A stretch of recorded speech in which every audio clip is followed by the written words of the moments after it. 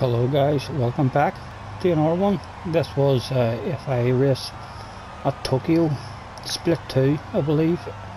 We're in Mr. Tessie Smith on the pole. A lot of fast guys in this one as well, including fellow YouTuber Mr. Jeff.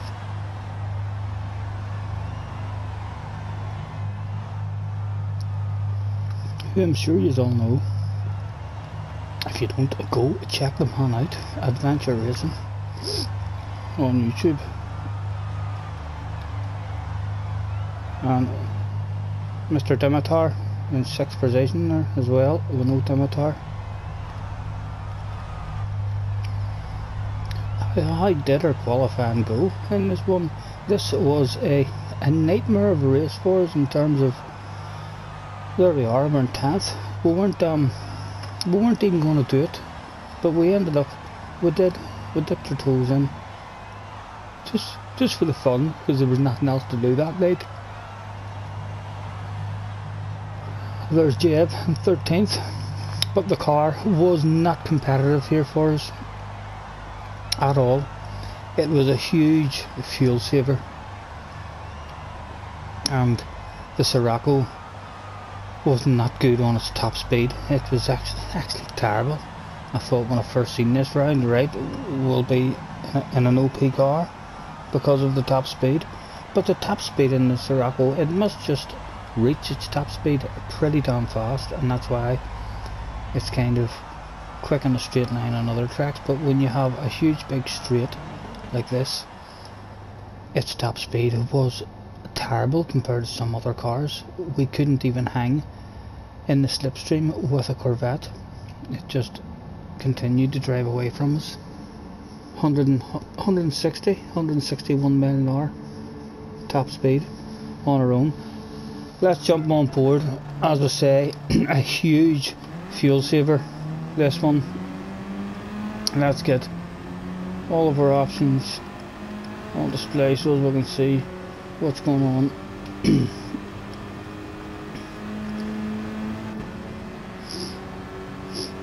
And you'll see just how hard it was for us in this race, even just to make it without a pit stop.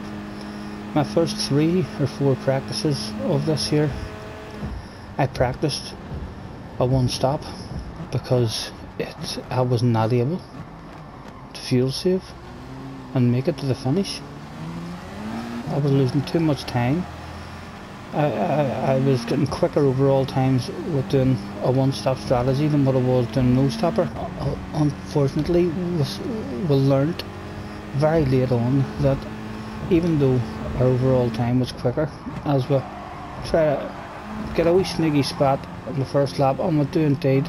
Let's go and have a quick look at that. I can remember thinking to myself that was a wee bit cheeky, but he left it open, and as soon as we seen that, we knew once we had a nose there, we've been where he is before, and it's very, very hard not to understeer out into that wall as he did.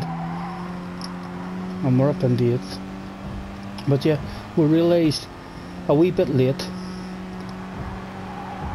that even though we were quicker on a one-stop strategy, all of our one-stop strategies, we were in the lead, and there wasn't other people in the room and all on the same level as us. We had a couple we joined. I actually think it was maybe Jeb's lobby who we joined with catfish and stuff, and we realised immediately after one race that even it was impossible for us to pass. And you'll see here how much we're struggling as we're going along the straight. I'm not 100% sure how tough it was for other cars to try and make the end of this one, but the amount that I had to do, and there, that hurt us there ever so slightly as well. As you see, Dimitar feeling aggrieved at something there, but we had literally just taken a short shift, and when he pulled over, we're now out of the slipstream because he's pulled over, and he's got himself into an incident there as well. He perhaps if he wanted revenge. It might have been better until the pit lane arrived and then tried to get his revenge by pushing the guy into the pit lane. And you can see we're having to rev it out now because we're out of the slipstream, and you can see the top speed. I believe other cars are getting up to 167, 168, and they're just walking past us. And you see how much we'll lift here in terms of the fuel saving and stuff. Well, we didn't particularly lift much that lap at all, trying to stay in that slip. The exit of that corner as well was a bit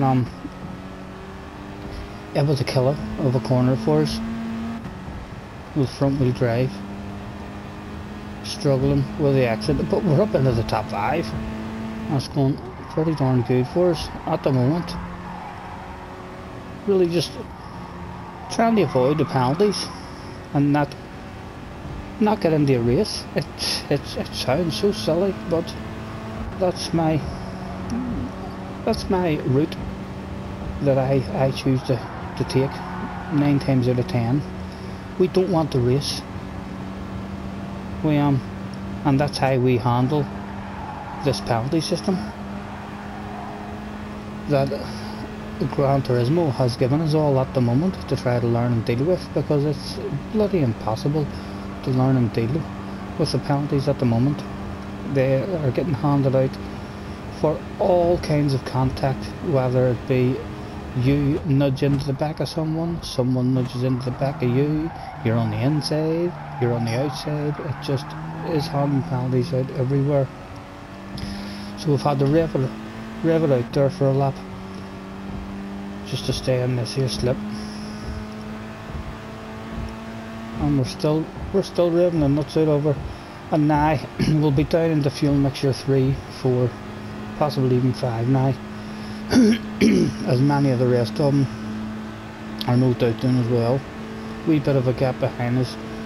You'll maybe see this lap how ridiculously early we're having to lift and coast just in order to try and make it to the end of this here race. Again, I feel like they've just missed the mark ever so slightly, and look at that for a ridiculous lift before. But that's what we had to do in order to make it to the end of the race with no pit stop. As Jev has made his way up behind us now and is closing in.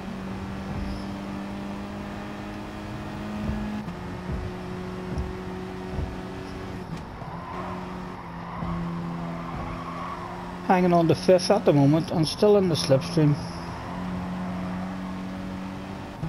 Mr. Torque out front.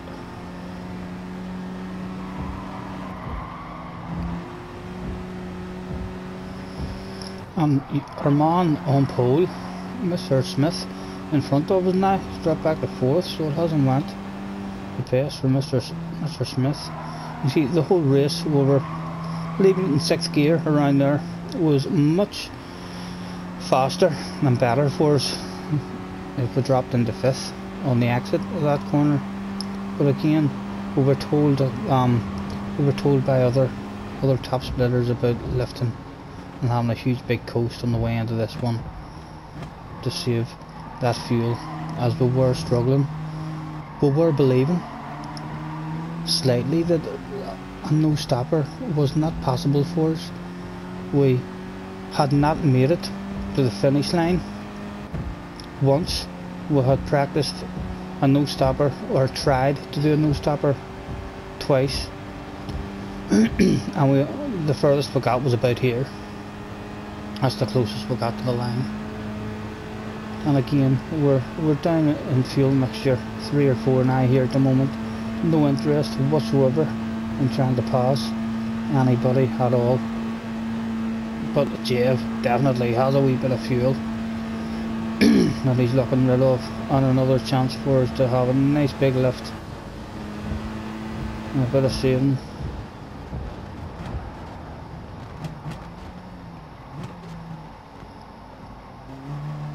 As Jev makes his way up into the top 5. A good round this for Jeff, I think. Or at the very least, a very good race for him in this one. Up into the top 5, and I think he qualified it outside the top 10. He was behind us by 3 or 4 spots at the start of this one. Still a load of guys behind us.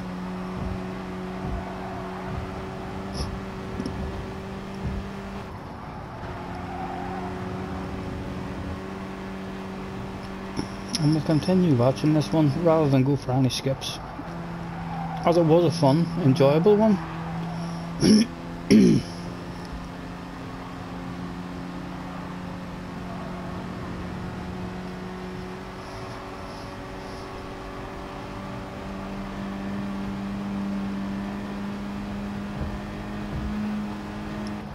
Again, with a nice big lift and coast on the way into the braking race. Trying to eke out every bit of the fuel that we could.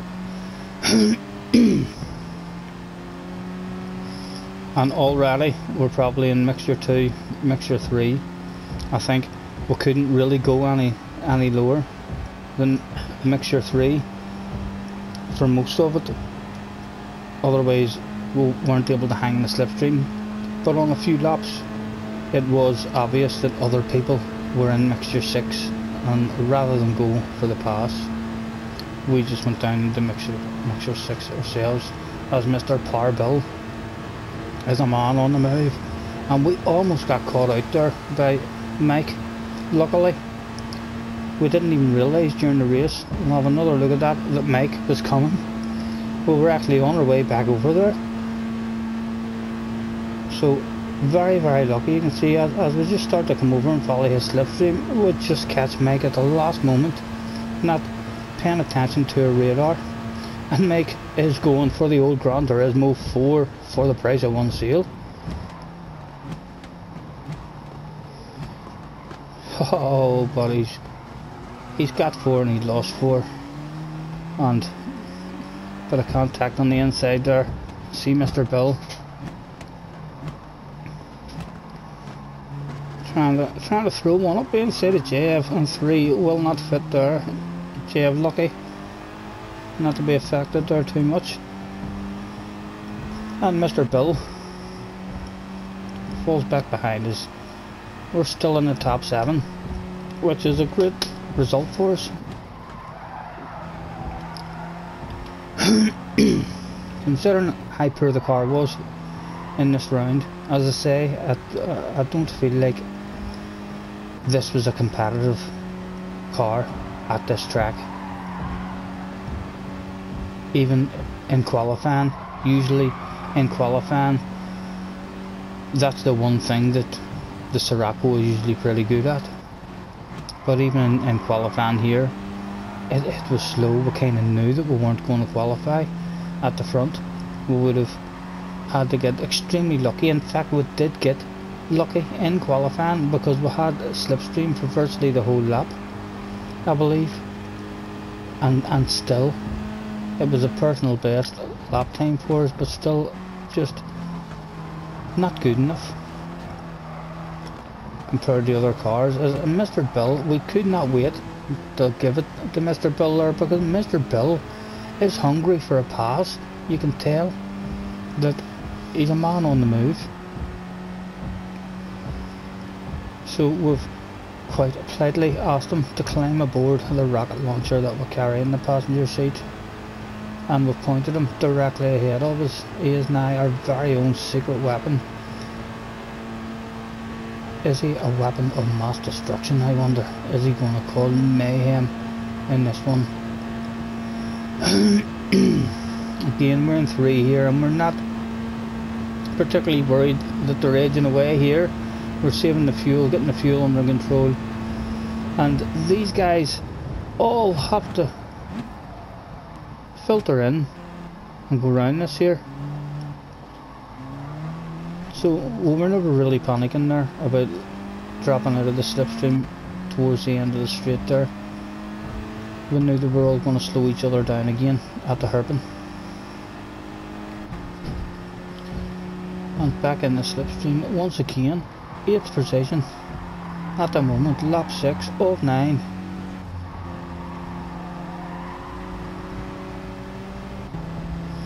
And again, short shifting as and when we can. Any obvious who did have a go at this race, there's not usually many people enjoy a fuel saving race. I've had a couple of fuel saving races which I have enjoyed, but they've only been a wee bit of fuel saving. This amount of fuel saving was absolutely ridiculous. You had guys driving about slowly on badness, the amount of lifting and coasting that you had to do, like even there, you're just, it was like the guy who was slightly behind was always wanting just to rev it that wee bit extra and make a pass, and then as soon as he made a pass he was straight back into fuel saving mode. So there was a lot of chopping and changing of the positions in this one because of the fuel. And yet again, I believe here we were able to go right down into the leanest fuel mixture, which was telling us that okay, these other guys are also in mixture 5 or 6.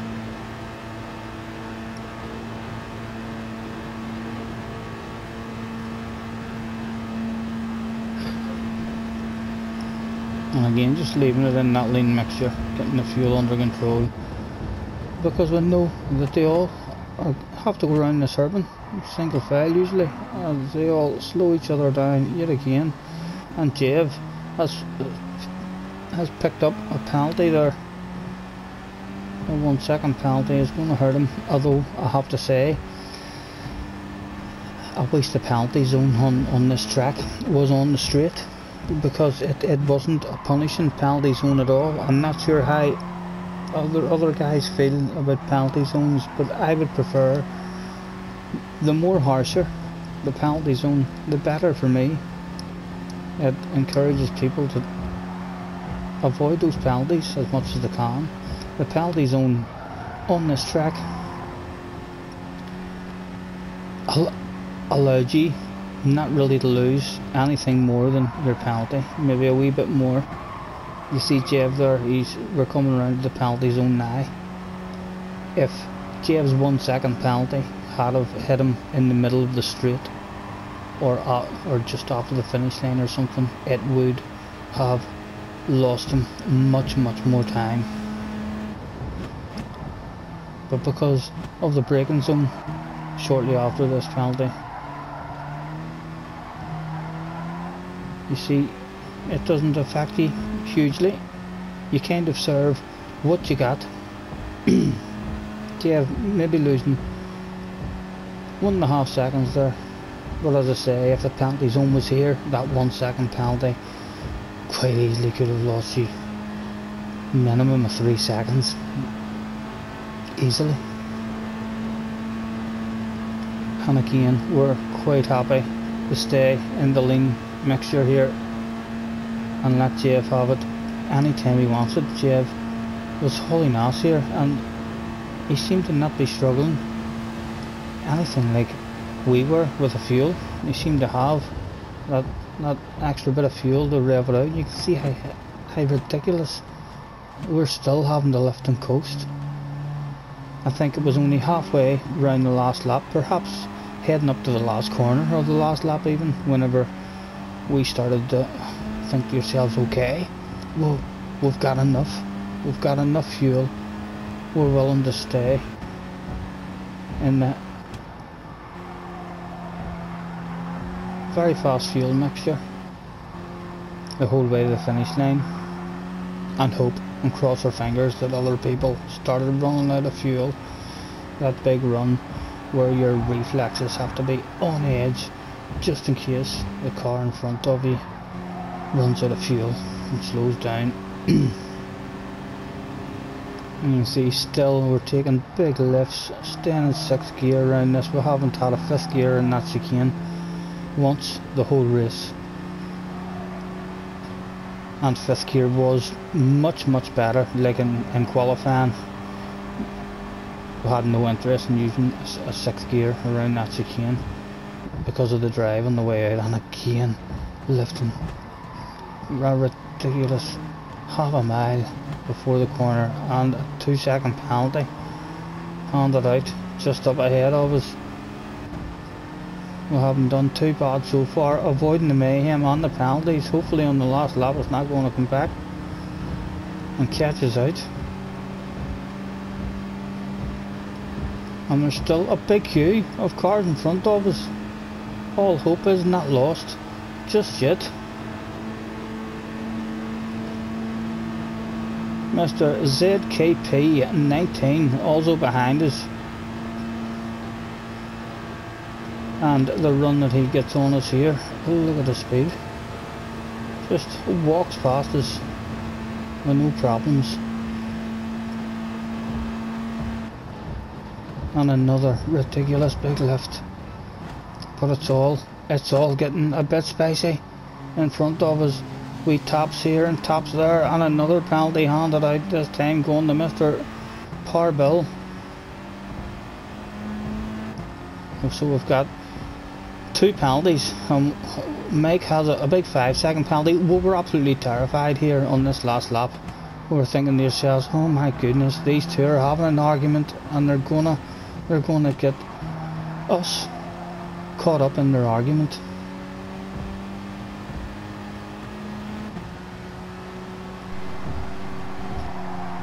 And I think it was around about here where I started to think to myself, I've got enough fuel, I can rev it out the rest of the way, and for the first time in the race we'll take a 5th gear around the chicane. And we just managed to avoid him, and we were very nervous here, passing Mr. Bill as well in case he tried anything silly, but he didn't.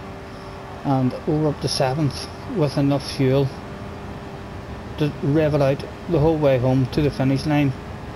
Would there be anybody else run out of fuel on the way to the line? That's what we were hoping for. I suppose the result was slightly better than I even remember. Watching it back now, there's 1, 2, 3, 4, 5 cars directly in front of us. So that must be 2nd or 3rd place just on up the road there. It is indeed. 2nd place, the leader over the line now. So those guys were in 2nd, but nobody did run out of fuel that day. It was a 7th place. Very enjoyable race, but catch us in the next one.